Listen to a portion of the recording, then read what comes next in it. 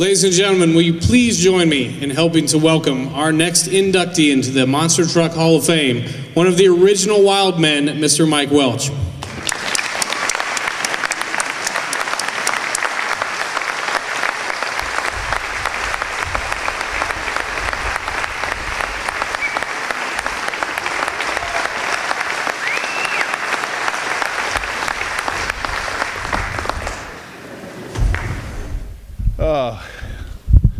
Well, just thank you for everybody that supported me over the years. Started out probably as the, I guess the biggest success story for a young man that had a hard time growing up. I was made fun of my entire life, kind of bigger than the average kid. Didn't date much in school. Shop teachers told me that got to quit working on trucks. I'm going to be a failure. There's nothing I can do that would ever make a living. Pay attention. I started with the first truck, and they said, well, that's good, a monster truck. What's that going to do? That's not going to do anything. And I got to run the first truck and a couple of the shows, and that worked out good. And it was a lot of fun doing that. But I really want to say thank you to my parents.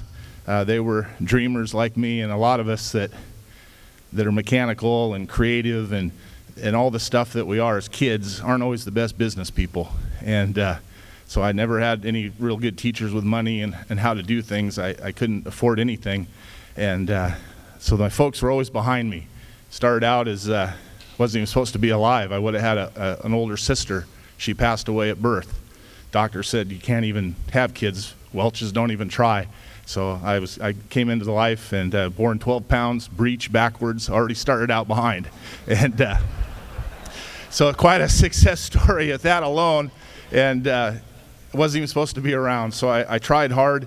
I always had people that believed in me and supported me. I drew pictures of monster trucks before there were monster trucks, and daydreaming in school, and I'd draw the pictures like little kids that are 5, 6 years old now draw, with the tires, the shocks, and everything. There was no monster trucks when I was that age. And so I got to do that, and all the people that have helped, they just always helped me. That my neighbors helped and helped with money to get out of town, or helped with some gas money to go here, or helped here and helped there, and just kind of kept going. And I haven't always made the right decisions, but I had a lot of fun. And I wondered in my career of all the years of doing what I did, my biggest thing was so nobody got hurt. I didn't want to hurt myself, and I didn't want anyone else to get hurt. And that was a good thing. It's difficult to put it on the edge every time, all the time, and be so close. I remember climbing in the car when I kind of quit driving. I climbed into the car as an announcer. I wanted to be a great announcer. So I would do whatever it took. I thought to give the crowd a great show. I remember climbing into the crushed car with the microphone, laying down in the car, and said, okay, and I'd stick my head out with the mic, and, well, you can do better than that. Bring it on right now. And I'd stick the microphone out of the car and let them crush me in the car. And they'd come back around and smash me down, and I'd stick my head out, kind of like a Super Dave Osborne. And I would stick my head out, like, you can do better than that. And they'd keep crushing me in the car, and I'd lay down a little more, and then they'd come back around and smash me down even more in the car. They had it clear down to where you could only see look like a little chop top. And I probably wouldn't do stuff like that again, but it was great. I wanted to be the best announcer I could. And I was so shy in school, and I walked with my head down. I couldn't really talk to anybody. I was just kind of a big, doofy, dorky kid that walked around and loved cars and built bicycles, and I carried bicycles on the school bus. My dad, we had a shop. We didn't have good welders. We had the old stick machine, and he'd only let me use wet welding rod. What kind of dad lets a kid try to weld bicycles with wet stick welding rod? So I had these goobers all over that bicycle. I'd take it into class on the school bus and try to do the bicycles and all the stuff that I built. But I've just had such a great career. I've got to perform all around the world, and anything I dreamed of, and I've dreamed a lot, and I'm the biggest dreamer there is, I got to build, and I tried it. didn't always work, I'd go home and cut it off with a torch and start over or do this. And from the fire trucks to the Super Pete's to the Red Baron airplane to try to jump the airplane into barnstorming, you know, it worked kind of, you know, and I'd go home and I'd build more stuff and try to invent things. And that was the true love that I had for the trucks and everything that I've done. The biggest thing that I want to say is, if the kids, and I've watched the kids grow up from the young children that got their picture taken in the wheel, that are growing up and want to be involved in the sport, and some of them have, but you know, I'm a dreamer. I was the biggest dreamer of them all. They said that I could never do anything.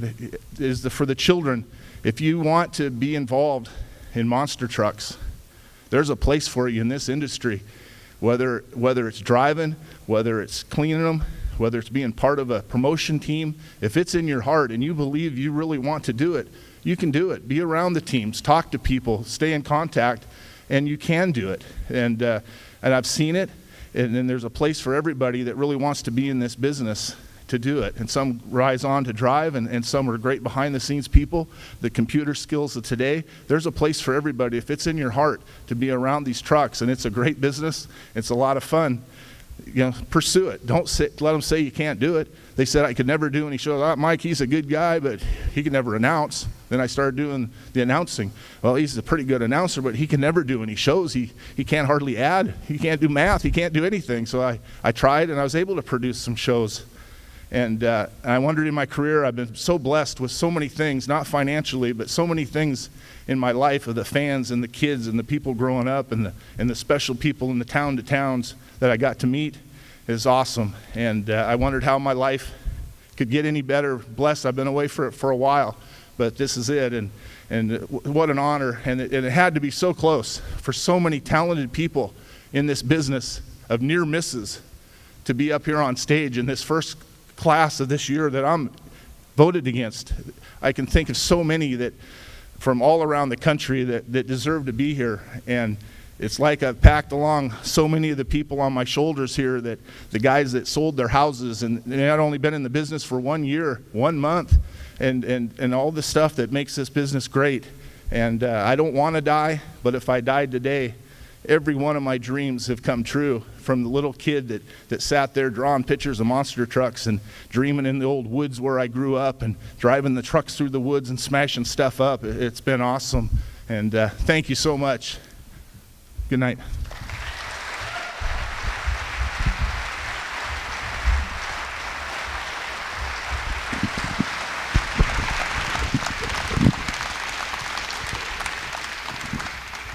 Well, you know, Mike, it's an honor to get a chance to sit down and talk to you for a few minutes. We've had a chance to do a couple interviews in the past, and I think there's some really great stories that you've told me, you've told on our radio show, and I'd like to get you to share a couple of them with them tonight. One of the things I think that's really neat about your story is how you got started, both in building the truck up on your property.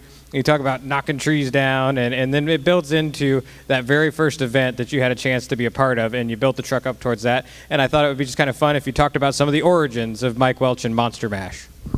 Well, we started, I worked at the wrecking yard after school, and it was a little 60 Ford pickup. The owner of the wrecking yard, he had a son that was about my age, and I bought the old pickup from it. Had a Lincoln Continental motor and paid a couple $100s for it. And I drove it around the street and everything that a young boy would do that's about 16 years old, 15 years old. And got out of school, graduated in '81, and decided to start making a four-wheel drive. I started raising it up, and I kept raising it up higher and higher. And looking back, it's really kind of ridiculous of how crazy it was. It was so tall that I would pull next to cab over semi-trucks and look down at them. It was the same height. It was just ridiculous, but when you're a kid, you do crazy things. And I remember taking it to town to go cruising into the Dairy Queen there where we went, and every single cop in town followed me in, state patrol, city cops, all of them. What in the world have you done? You just can't drive this thing on the road. We had a Chevelle steering box I mounted down on the steering axle as a reverser, so I didn't have any linkage other than the box clear down on the front axle and a long shaft down on the tilt column, and it drove really good. And so that started there, and all the police came. They said, you can't run this thing anymore on the road. So I came home with it. They did let me run it for one more week till they changed the legislation in Washington. They said these things are totally outlawed, bumper height, headlight laws, all this stuff. So I took that truck off the road at that point and started experimenting with military axles, earth mover tires, that kind of stuff, and started crushing some cars right in the driveway and running through the woods, knocking the trees down, and just a lot of fun, and that's kind of where it started. No money.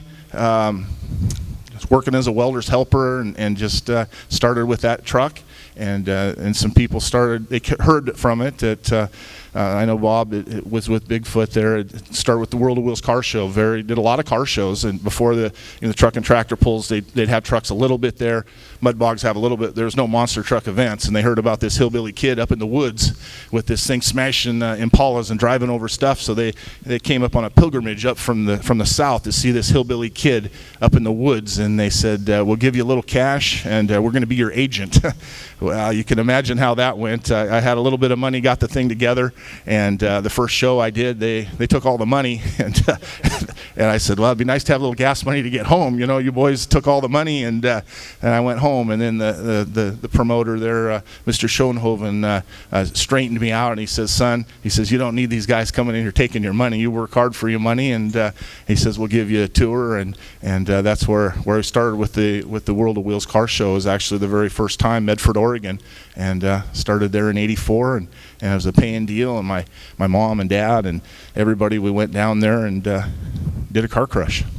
Well, that was a start, Monster Mash and Mike Welch. But one of the things I think people are going to remember most about you is, trucking is a huge part of America. And if you want to have a monster truck, you got to be a trucker too. And I think one of the most lasting trucks, if you showed people pictures of trucks, I think one that would always stick out to them is Super Pete and also Destroyer 1. Where did you get the idea to make a monster truck out of a semi-truck? And just kind of talk about the evolution of those trucks. Well, the Super Pete, big fan of the semi-trucks, and I've done a lot of stuff with semis now, and the true love was really semi-trucks. I started with Dad. I don't know why he did it, but he put me in a loaded log truck at 13 and had me come down off the hill loaded in an old truck with not good brakes, and I got it down off the hill, and he said, "Good job, son," and there you go. So I was always around trucks and always driving, and I thought the Peterbilt would be a cool thing. Mr. Sorensen, he's 96 years old. He's still alive. That old 47 Peterbilt had millions of miles on it, and after the movie truck, the Rolling Vengeance, we brought that back to the shop and put it on there, and it worked out real well. I liked it. I liked the looks of it. That was kind of the transition of the last of the sheet metal trucks, where you had interior and stereos and polished and glass and everything, but we were able to put the rear engine in it.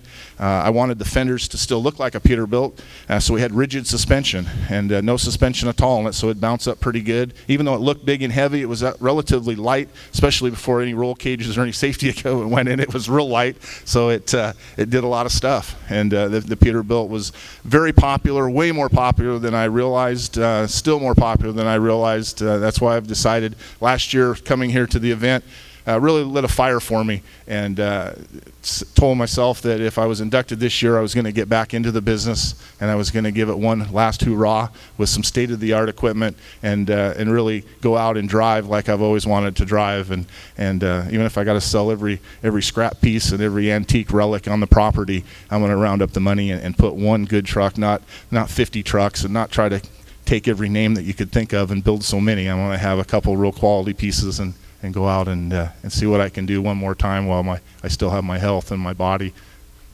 The return of Mike Welch and Super Pete coming soon. I know everyone out there is looking forward to that.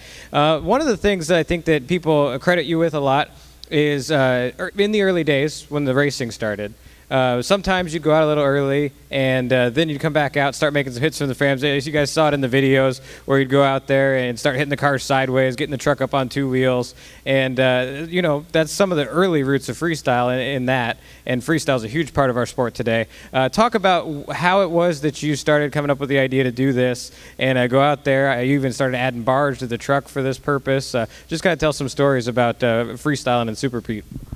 Well, just probably like anything, a lot of things come out of necessity, and you can only take a 13,000-pound truck with one carburetor and 12.5 to 1 compression without a supercharger and do so much.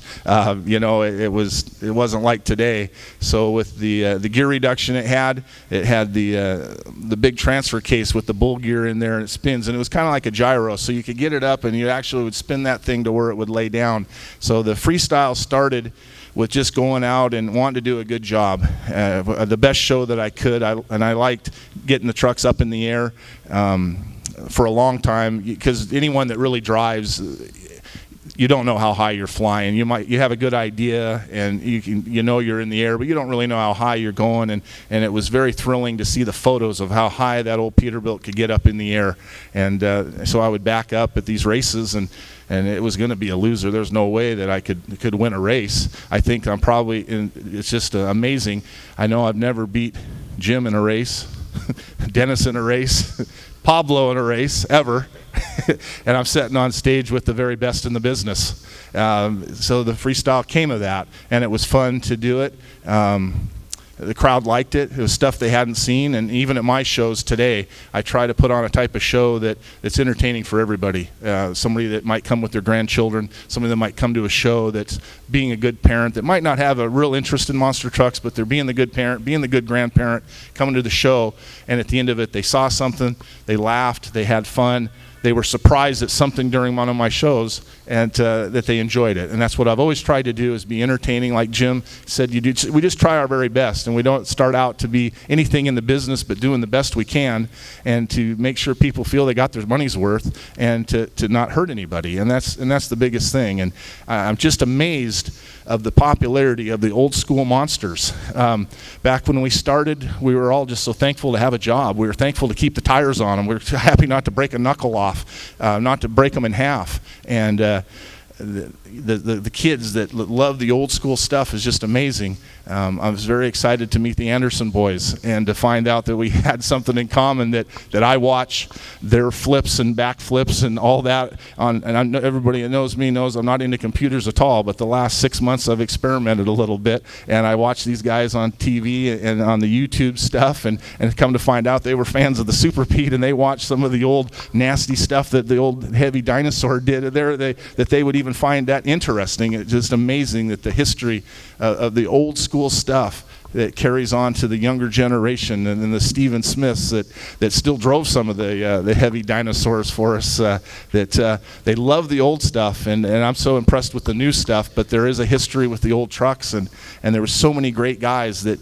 did the trucks through all the years, and just a great thing to be part of. And you guys have done such an awesome job. I was a little disappointed that Army never interviewed me once, and I said, finally, I'll get one interview with Army Armstrong. I'll get one in my career, and then to find out he wasn't here. So I plan on coming back, and who knows, maybe someday I'll get to interview him.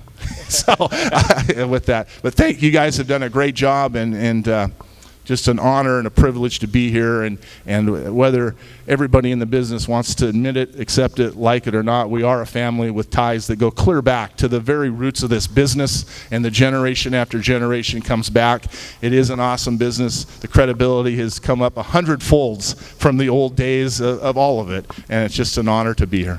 Mike, we're kind of wrapping up here, and I just want to tell you, we were talking before, and you were telling me about two things that I think are pretty important when looking at your career.